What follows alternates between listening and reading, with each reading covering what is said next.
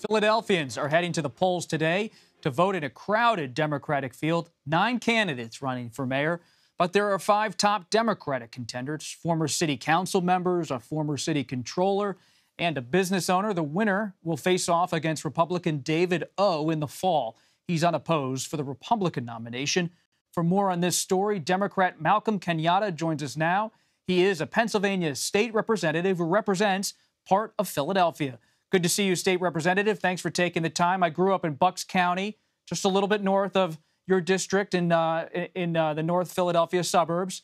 So I've been following Philly politics for years. I've been following your career, but I can't follow yet who you're endorsing or supporting in this primary race. So who are you backing tonight? Listen, I'm backing 8 p.m. when this race is over, and whoever the winner is, we can get to actually the business that's at hand of addressing some really critical issues here in Philadelphia. You know, like so many communities across the country, you know, we're dealing with an uptick in gun violence and what that means for communities being and feeling safe where they are. We have a real issue, Robert, with our schools that have closed because of asbestos, which is closed. I believe we're at 7 different major schools that have been closed down for the remainder of the school year, and possibly beyond. And I think we have a morale, crisis where, we've had a mayor for a number of years now who's made it clear he's ready to go. And I think that rubs off, on a city. We need a chief executive who is excited and ready to do this job, who has a vision for moving the city forward. And, as you had the graphic up, I think we have a very close race between, 5 pretty well-known Philadelphians. And when you think about the Democratic Party in Pennsylvania, is it moving in the direction of Philadelphia politics, moving towards progressive Democratic values, or is it moving more toward Josh Shapiro's, which he's progressive on many issues as well, but he's more of at least centrist in his tone and persona and his policies? Where do you see this all moving, State Representative? Listen, I will tell you, I travel around the Commonwealth a lot. Pennsylvanians are common sense people, and you see it all across the Commonwealth that you have, conservative Democrats who win, self-described moderate Democrats who win, and a lot of energy in terms of progressives who are winning races as well. I know we're on the East Coast talking about Philadelphia, but there's a very interesting race for county executive out in Allegheny County, where Pittsburgh is, where, very possibly one of my colleagues, Representative Sarah Innamorato, could become, I believe, the first woman, and certainly, a progressive voice out in Allegheny County. And so I do think that there is a generational shift of millennials like myself and Gen Z really getting engaged in the process in ways that they haven't before. But I think across the board, Pennsylvanians are very common sense people who want to know that the people who represent them are focused on fixing the things that they are concerned about and making Pennsylvania the best place to live, raise a family, and ultimately retire.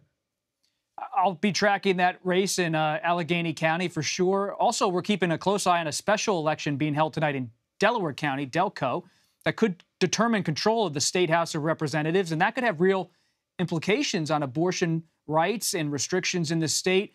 How do Democrats see that election? I think that this is one that we're ultimately going to bring home. This is a Democratic, district. The special election has seen a lot of interest, including President Biden, who recently endorsed Heather, who's running in that race. And you're right. This is a make or break in terms of abortion access here in Pennsylvania. We have a quirky constitutional amendment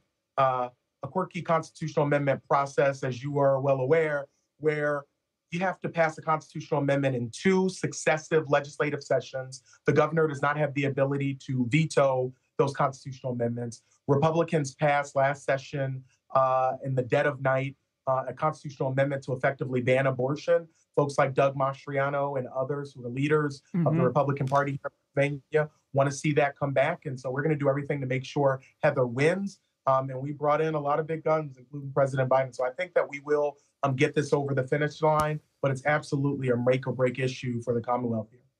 Real quick, State Representative, you are a rising voice for progressive Democrats in Pennsylvania. Do you have any interest, any consideration of running for the Democratic Senate nomination in 2024 against Senator Bob Casey? So I'm going to be supporting my friend and our Senator Bob Casey, but I have announced I'm going to be running for State Auditor General against Republican Tim DeFore next year. So I plan to be on the ballot, running with the President Biden, running with Senator Casey. But listen, we have a strong ticket of folks that we need to generate the type of enthusiasm and turnout. It's not just going to make sure President Biden wins, but that we send Senator Casey back, and that we continue to do the type of common sense things that I think Pennsylvanians want to see done. And that's why we rejected, somebody like Doug Mastriano, who, if he runs, I'm telling you, he'll be the Republican nominee. Well, many Democrats I know in Pennsylvania certainly want Senator Mastriano to run again. We'll see. Representative Malcolm Kenyatta, thank you so much for your time. We appreciate it.